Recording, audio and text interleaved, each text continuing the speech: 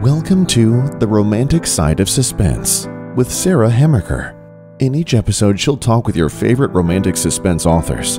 They will take you behind the scenes of the writing process, giving excerpts from their writing, and share stories about their writing life.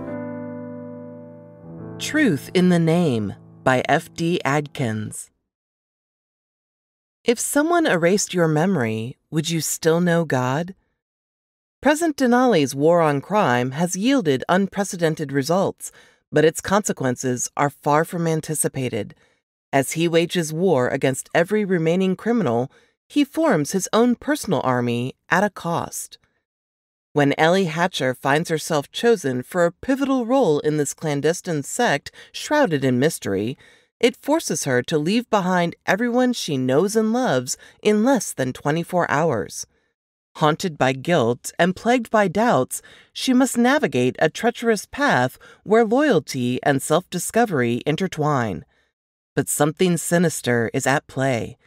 As people around Ellie begin losing their memories and surrendering their ability to dissent, she embarks on a race against time to uncover the truth and save the world, and a man she finds herself unexpectedly falling for.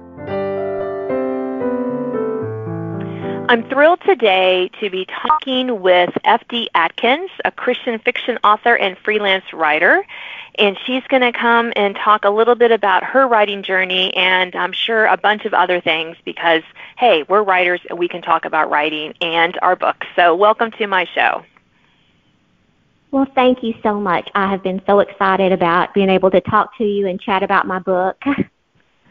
Yeah, I always love to talk with fellow romantic suspense authors, as my listeners know.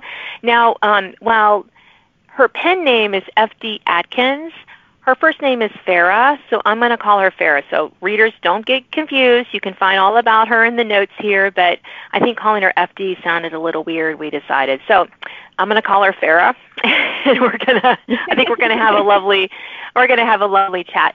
So I think let's start with, because this is always fascinating to me, with your personal writing journey. How on earth did this writing bug?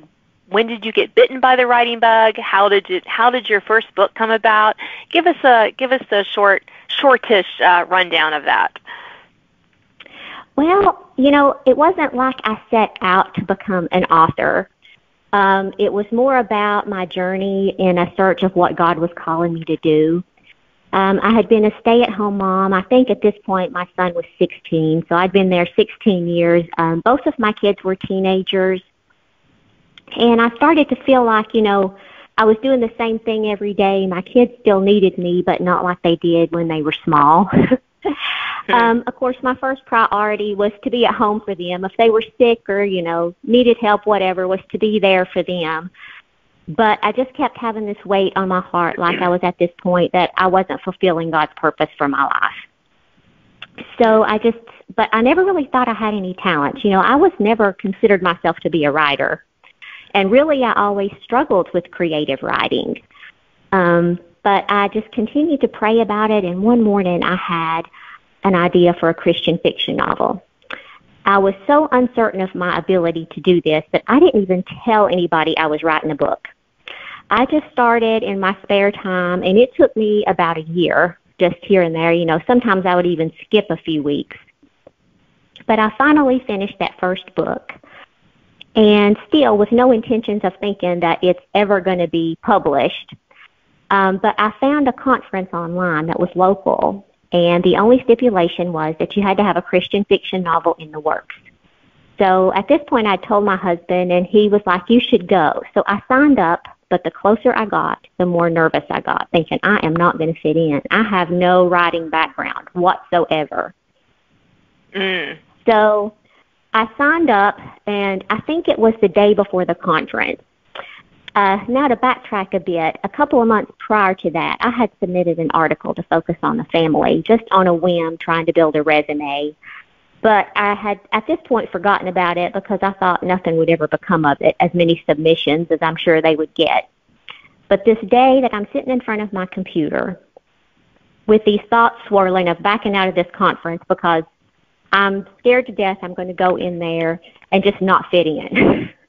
The imposter syndrome. Yep, we're all familiar with it.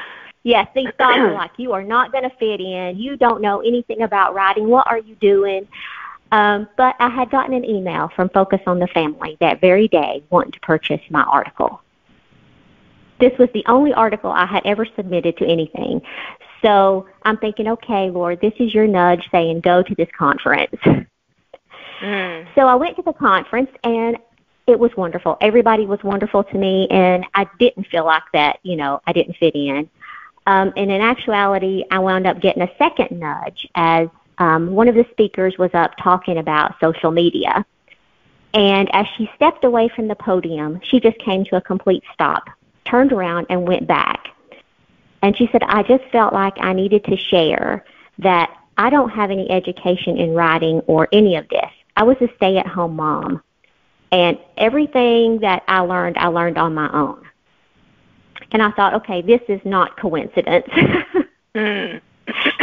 So I took away what I learned from that conference, went home and tweaked my book and let other people read it. And they all convinced me to submit it to a traditional publisher.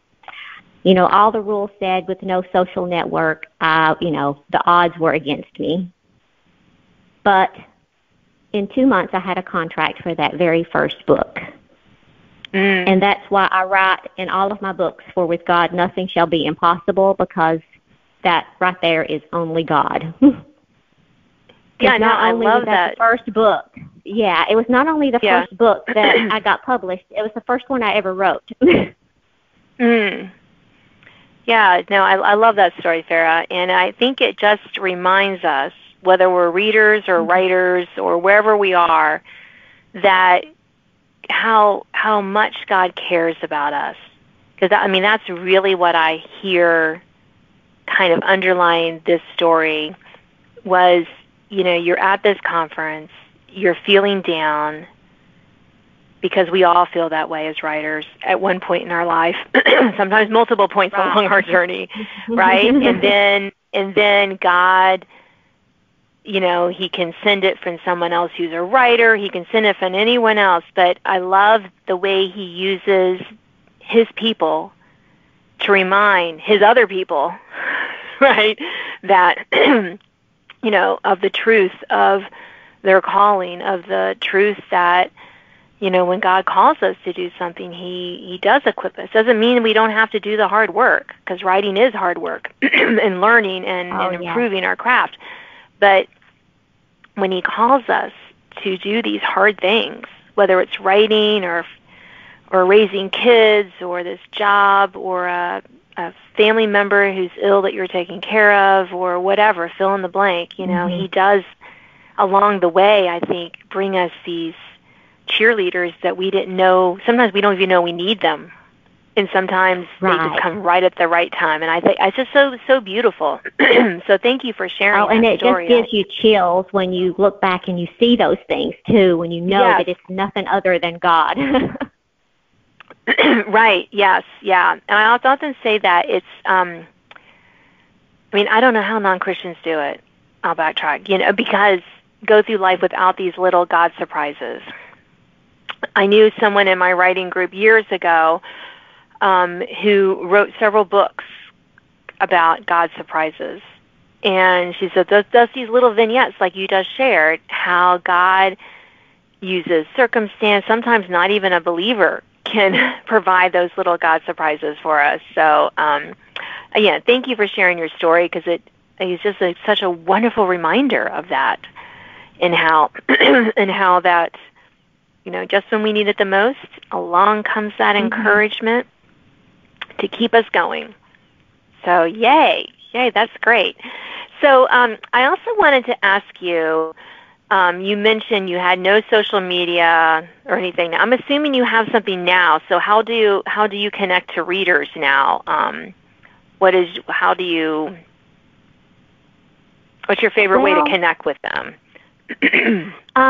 Initially, the first thing I did was I started a website where I share a blog on my website every week. And it's not best writing. It's just pretty much something from my Bible story or something from my Bible story that connected to my family that week. just to share how a different message that I felt like God wanted me to share. And now I do have Facebook, Instagram, and TikTok, thanks to having teenage children who could help me figure all that out. Yeah. But my favorite way to connect with readers is book signings. I just love that face-to-face interaction. Of setting up in a bookstore and I have a table full of Christian books, and that just opens the conversation to be able to share about my faith. And I have met so many wonderful new friends through book signings that still connect with me on social media. Yeah. One of my favorites that I really enjoy is doing craft fairs as an author. And it's so refreshing just to meet readers, introduce them to my books, and how many of them, because I usually explain, I write, Christian fiction or inspirational fiction, romantic suspense genre, and that they're clean, no gratuitous sex, violence, foul language. And it's funny, though, because sometimes they laugh. They're like, I said, so if you want that, don't buy my books. And, I make it as kind of a joke, but I want it to be clear what they're getting. But it's the majority of people are like, oh, that's just so great. I had one person at a recent craft fair. She's like, I'm so glad you told me that. I'm really going to look at your books now. She goes, I don't like to be surprised. I was like, okay, great. Right. But it is, we do love that interaction with readers. We do love, just talking with them. I love hearing, what do you like to read? It might not be my genre, but I still like to know, what are you reading? Are you reading? Please tell me you're reading. That kind of thing. That's always a lot of fun to get in and have those conversations. So, what drew you to Christian romantic suspense? I mean, you felt like you wanted to write a novel, so what was it about our genre that you were like, yeah, that's what I'm going to do? Well, mostly for me, it was the Christian aspect of it, and then my love for suspense and action books, and that I can have a way of sharing my faith through an action-packed story. I mean, as Christians, we still love to be entertained, and we like thrilling and action, and, escaping into a good book at the end of the day, to break away from that monotony or whatever struggle that we face that day, escaping into that story. But I love writing that and being able to intertwine a message of faith. Yes. I've heard it said that we have those three threads as Christian romantic suspense writers. We have our faith, we have the romance, and then we have the suspense that we have to weave together into a pleasing story. Which can be challenging. What's the hardest part of writing these stories? The hardest part for me, I think, are the action scenes, because getting enough description to where the reader feels like they're there, but keeping that fast-paced, edge of your seat momentum going, I guess. And then the other aspect of it for me is making sure that I am intertwining the message that God wants me to share in the right way, that it's represented exactly according to His Word. Yeah. To me, that's the two toughest hardest parts. Yeah, and then I think with the for me, it's remembering to sometimes the romance happens in my head, and I have to remember, I have to show it on the page too. Yeah. I'm like, I know what's going on. Okay. Oh wait, you don't see that. Okay, yeah. All right. They need to have a small romantic interlude here, even though in my mind they're already, at the end of the book. So. Right. Yeah, that's always a challenge. So we have time for one more question. So I think we're going to end with what do you wish readers knew about the Christian romantic suspense genre? I think the biggest thing is that when you say anything Christian book, a lot of people still think of it as being boring.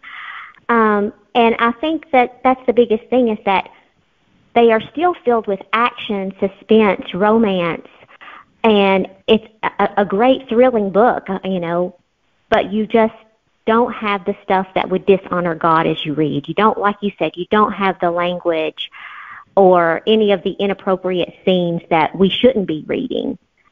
But you still have just as much action and suspense and romance and mystery. And you can even intertwine a bit of comedy in it, you know, but it's not boring. It's an action-packed novel. Yes, I love that. Well, thank you so much for being on my show. Well, I really appreciate you having me. I have been looking so forward to chatting with you, and hopefully we'll get to do it again sometime. And that would be great.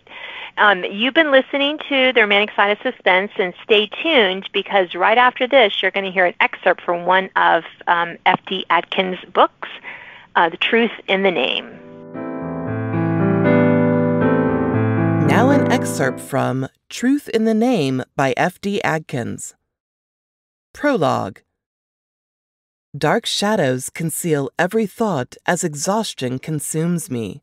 Like a loose light bulb flickering from short surges of electricity, every beat of my heart sends pulses of pain shooting through my head.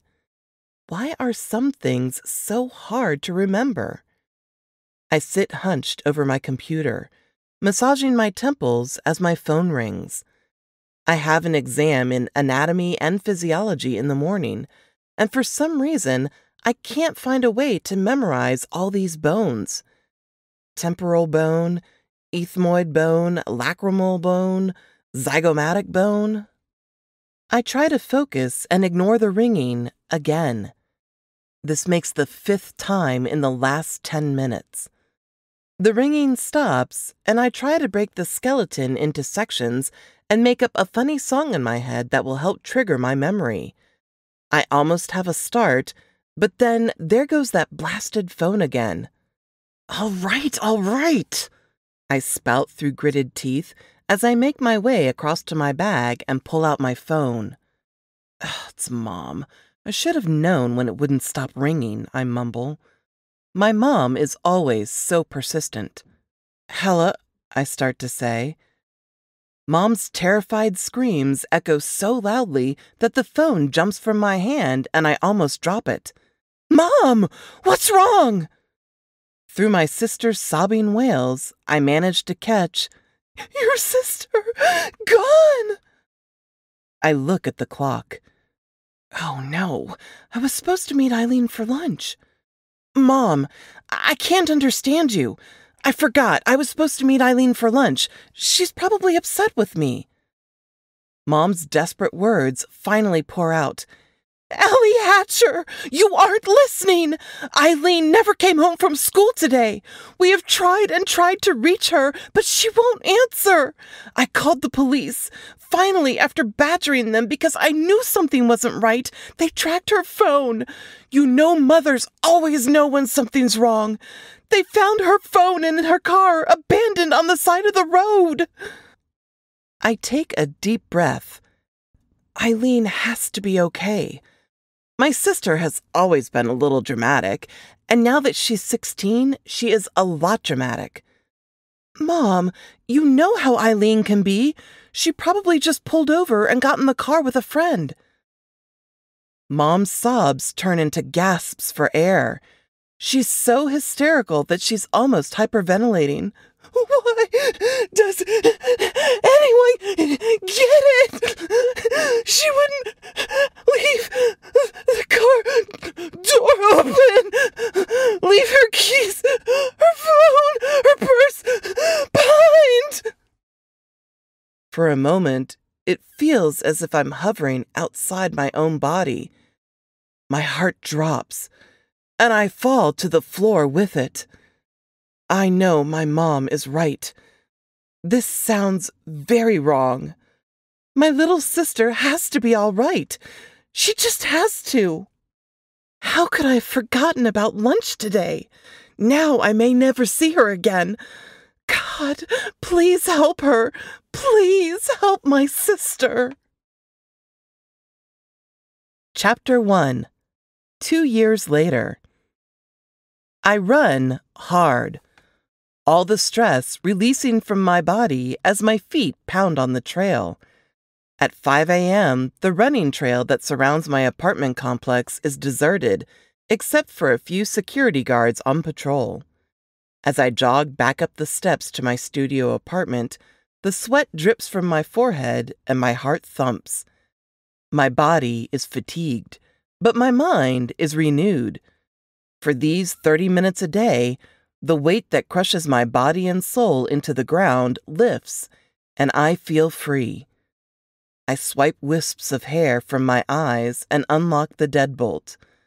First thing in the door, after removing my shoes, of course, because I would never track germs onto the floor of my home, I get on my knees in the living room to read my Bible and pray. God empowers me to get up every day and tackle all the obstacles to come, so I refuse to miss giving thanks for the gift of the day. Today could be a hill, or it could be a valley. Either way, I know I need God's guidance to get through it. I shower, make the bed, and pretty much clean the whole apartment. As I make my way to the kitchen, I do a quick check to be sure the living room tables are perfectly aligned with the lines on the hardwood floors. I power on my laptop, pour coffee in the largest cup I have, and settle at the bar in the kitchen to start my paper. I tap the spacebar 7 times and start typing. Just as I type the last word of my first paragraph, the phone chimes. Like clockwork, every morning at 7 o'clock, my mother texts, then again at noon, and again at 3 o'clock in the afternoon, and again precisely at 9 o'clock, because I go to bed promptly at 9:30. Mom always sends the exact same text. Please text back that you are okay and always know Mom loves you. I quickly message back, all good. I will always know. Love you too. As I lay the phone on the counter, I fight the tears that are pooling in my eyes. If only I could turn back the clock, maybe things would be different. I stare at the photo on the mantel. The girl in the picture has the same dark brown hair and green eyes as me. Even though I'm older, she's taller. I got Mom's genes when it came to height. How could I have forgotten to meet you for lunch that day? If. Those words keep repeating in my mind, tormenting me. If I had seen you that day, maybe you would have said something that would have helped us to find you. Bzzz! My body jerks at the sound. What? Oh. It's only the intercom buzzer. Who could possibly be here at 8 o'clock in the morning? I walk to the door and push the button. Yes, can I help you? A black sedan with dark-tinted windows shows on the video feed. Thanks for listening to The Romantic Side of Suspense with Sarah Hammaker. If you enjoyed this episode, please leave a review. You can sign up to receive notifications of upcoming podcasts and listen to previous editions at sarahhammakerfiction.com.